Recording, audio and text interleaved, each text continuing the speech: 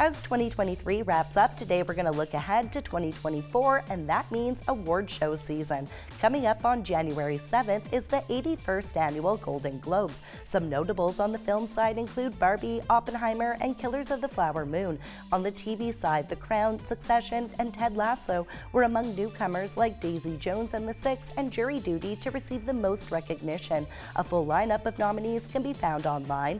Then on January the 10th, nominations will be announced for the Screen Actors Guild Awards. The following day, voting for the Oscars begins ahead of the 96th Annual Academy Awards on March the 10th.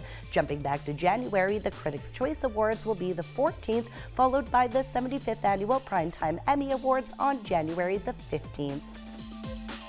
Star Watch has been brought to you by Superior Coatings. Paint it right the first time.